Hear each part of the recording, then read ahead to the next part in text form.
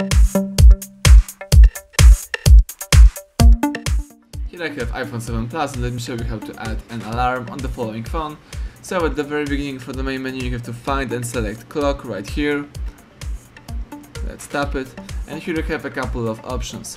For example, let's tap alarm, the second one, and here you have a list of your alarms. As you can see, I've got no alarms, so all I have to do is use add key in that corner right here. And now you can add an alarm.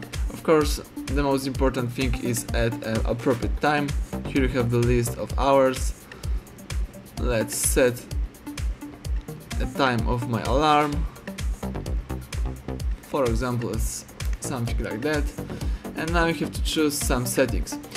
You have to, for example, select repeat if you would like to repeat this alarm, for example, every Monday, every Wednesday, every Friday, or just every day. Let's go back. You can choose never, of course. You can choose label.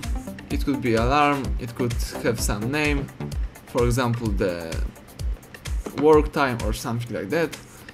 Of course, you have to choose your sound. Here you have a couple of sounds. You can choose vibration, you can pick some song, or use some sounds from the following collections. The default one is something like that. Let's go back, and you have to choose either you would like to use snooze or no.